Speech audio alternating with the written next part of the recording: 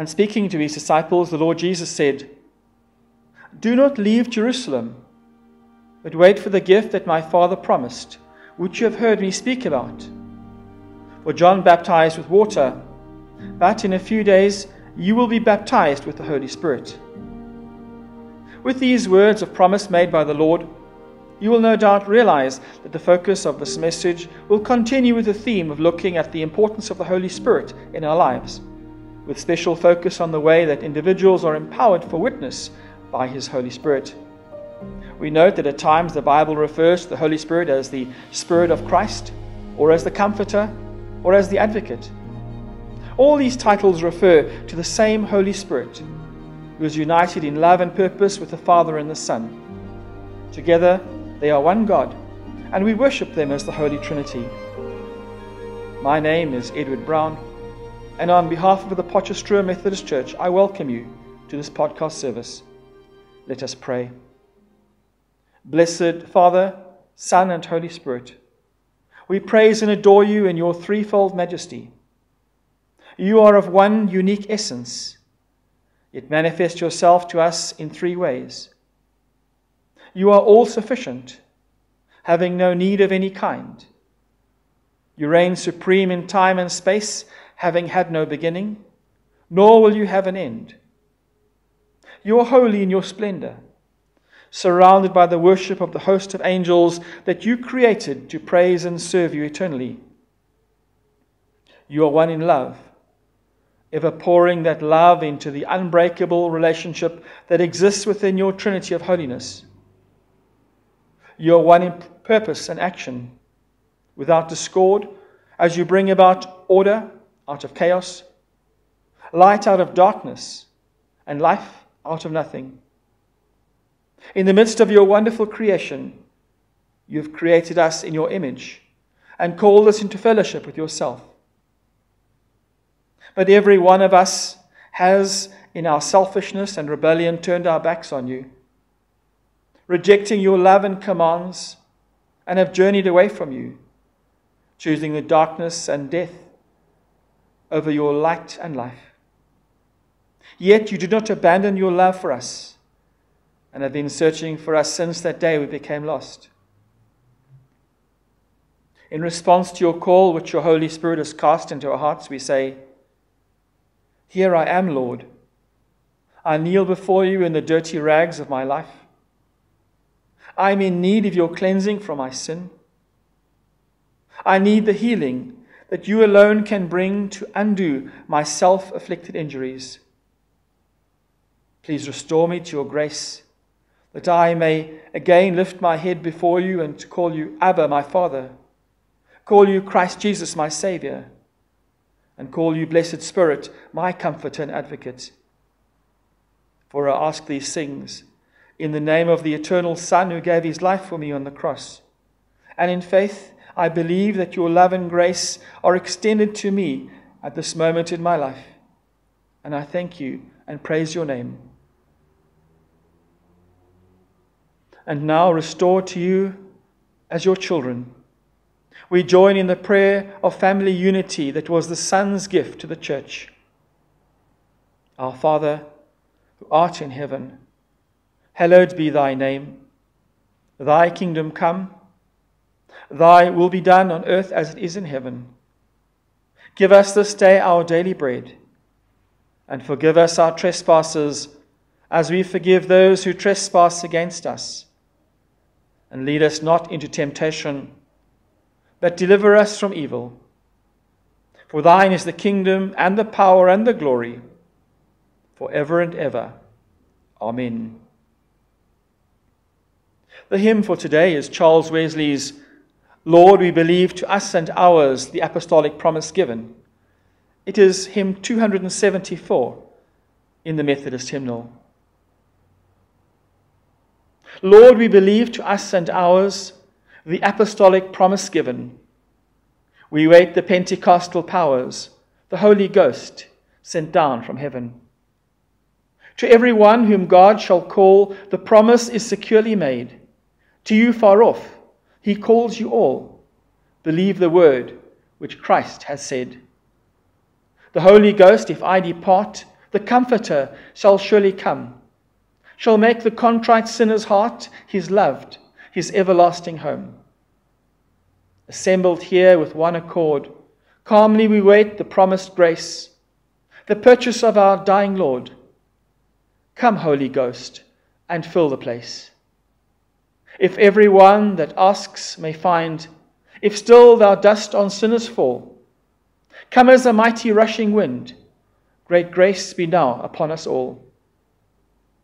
Behold, to thee our souls aspire, and languish thy descent to meet. Kindle in each a living fire, and fix in every heart thy seat.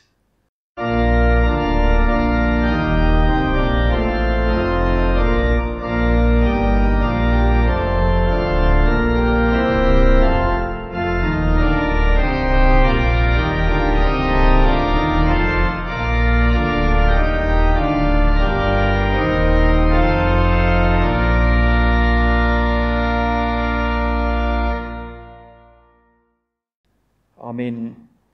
The lessons of Scripture for today are taken from Acts chapter 1, verse 1 to 8, and then chapter 2, 1 to 6.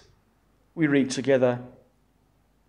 In my former book, Theophilus, I wrote about all that Jesus began to do and to teach until the day he was taken up to heaven, after giving instructions through the Holy Spirit to the apostles he had chosen. After his suffering, he showed himself to those men and gave many convincing proofs that he was alive. He appeared to them over a period of 40 days and spoke about the kingdom of God. On one occasion, while he was eating with them, he gave them this command: Do not leave Jerusalem, but wait for the gift my Father promised, which you have heard me speak of. For John baptized with water, but in a few days you will be baptized with the Holy Spirit. So when they met together, they asked him, Lord, are you at this time going to restore the kingdom to Israel? He said to them, It is not for you to know the times or dates the Father has set by his own authority. But you will receive power when the Holy Spirit comes on you, and you will be my witnesses in Jerusalem, and in all Judea and Samaria, and to the ends of the earth. And then we read from chapter 2, verse 1. When the day of Pentecost came, they were all together in one place. Suddenly a sound like the blowing of a violent wind came from heaven and filled the whole house where they were sitting. They saw what seemed to be tongues of fire that separated and came to rest on each of them. All of them were filled with the Holy Spirit and began to speak in other tongues as the Spirit enabled them. Now they were staying in Jerusalem, God-fearing Jews from every nation under heaven. When they heard the sound, a crowd came together in bewilderment because each one heard them speaking in his own language. May God bless these scriptures to our understanding. Amen. My address this morning is entitled, The Holy Spirit Empowers Us to Witness. When the first few chapters of Acts are read, something quite unexpected comes to the fore about the disciples, and that is just how ordinary they were. They were folk like you and me. They were not cut from the cloth that produced men and women like Moses, Deborah, and Elijah. The disciples, and I use this word in the sense of all who had made the Lord Jesus their master and teacher, both men and women, were not special in any way at all. Except for perhaps one or two like Rabbi Nicodemus, there were no Jewish scholars among their group. The only person known to have any political influence was Joseph of Arimathea, who Luke tells us was a member of the ruling council. What this means is that as a group, they were certainly not equipped for the task that God was about to lay on them. Truth be told, the disciples were spiritually a long way from where God would take them. They were limited in their thinking and had not at that point realized that God was not focused only on the Jews and the future of Israel. And God's plans were greater and bolder than they could grasp. They were to be part of a movement that would move outwards from Jerusalem to touch every country on the earth. But before that could happen, they would need to be properly equipped. This, said the Lord Jesus, would come in the form of God's divine Holy Spirit power. The word that we find in Greek is dynamin. And we heard last week, this is the word that gave us dynamo and dynamite. But God's dynamin, God's Holy Spirit power, differs from other power. It is power written in capitals. This spiritual power has wonderful results once it is released into the lives of ordinary people, because it goes into the church and then out into the world. The spiritual power of God saves people from evil, from sin and death. The spiritual power redeems lost people for God. The word redeem means to buy back, and literally means that the lost are bought back from the lives that they are in and returned to where they should be, namely God's family. The spiritual power delivers us from the power of evil. In other words, God's power allows us to skip past situations where evil might strike us. Sort of like happens when we push the skip button on a DVD remote and move directly to the next scene. And God's spiritual power is creative. It brings new life to where previously there had been nothing. That was what happened when God created the universe. But now God's power brings new spiritual life to all who desire it. Let us explore what God's spiritual power does in the lives of His people, which is another way of saying His church. The first thing the Lord Jesus wants us to know is that God's Holy Spirit power grants new insight into His purposes. In the Lord's last and greatest teaching about the role and nature of the Holy Spirit, which is recorded in John chapter 14, 15, and 16, and I encourage you to read this section regularly, the Lord specifically told the disciples the Holy Spirit would guide them into God's truth. Under the direction of the Holy Spirit, they would put all the pieces of their Master's teaching together and finally grasp what He had been working towards over the 3 or so years of His public ministry. And with that insight, they would begin to see God's big plans. The fact is that no individual or church community, for that matter, can expect to be doing God's work without God's direct input into their lives as to what His purposes are. That insight does not come from committees, but from time spent in prayer with God. Immediately after the Pentecost event, where God's Spirit anointed the disciples, the church experienced that God's Holy Spirit power had granted them new forms of communication. Suddenly, out of nowhere, these ordinary people were gifted with spiritual languages, which they could praise God and proclaim the gospel. It is known as the gift of tongues. I'm not going to say too much about this gift, other than that it is experienced in 2 forms. The first is an acknowledged language previously unknown to the speaker, and is given often temporarily in an evangelical or missionary encounter to prove God's presence and power, which happened in the Pentecost event.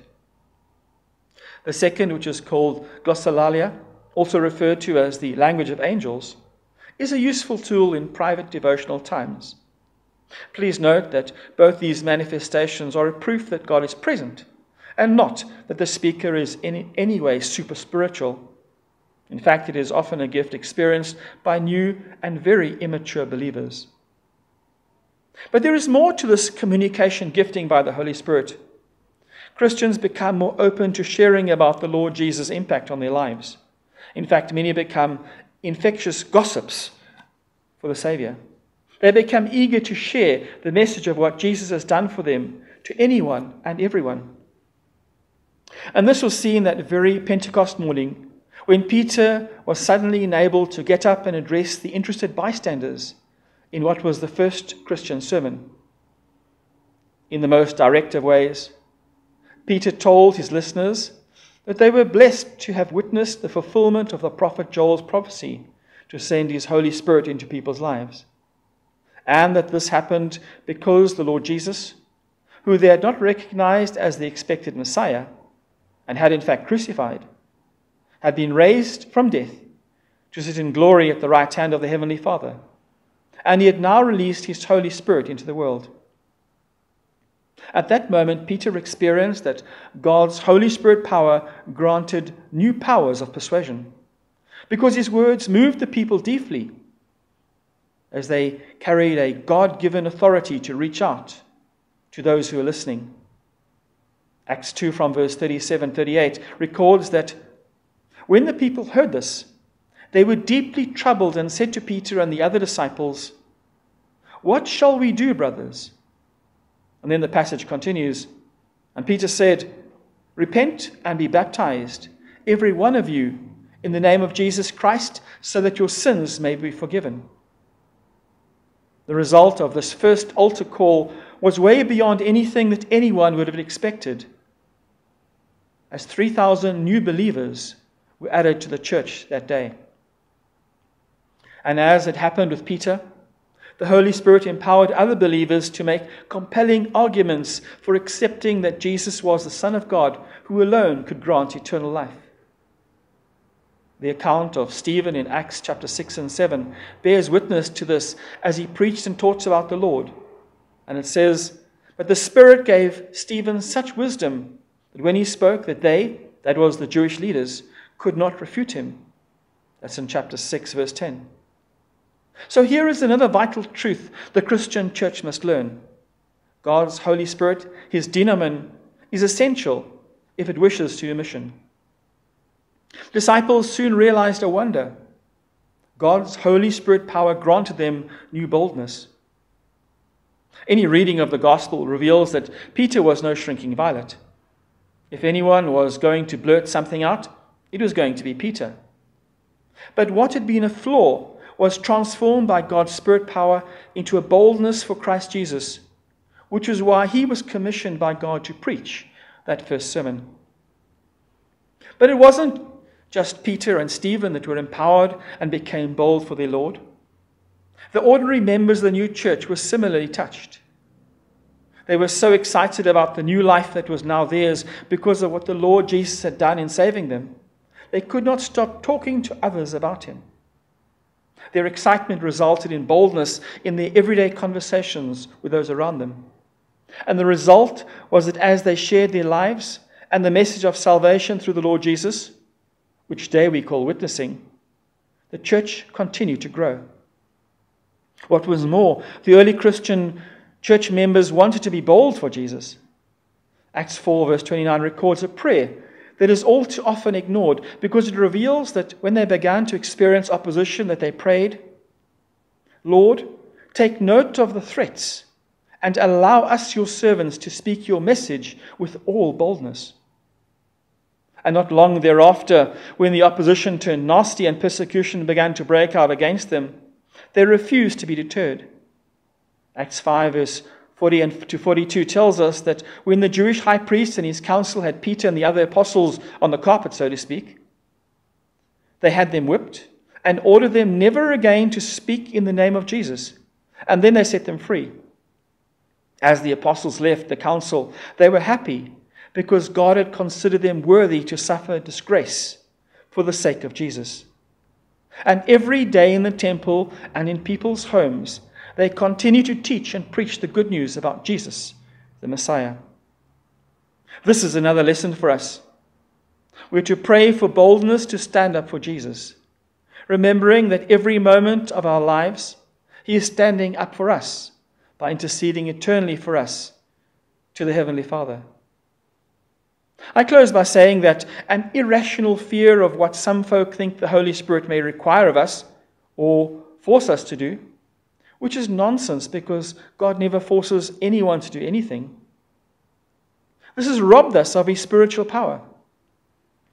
Because of this, the church has been deprived of true spiritual insight and is now being guided by humanists who've introduced woke ideas into the mainstream of theological thought.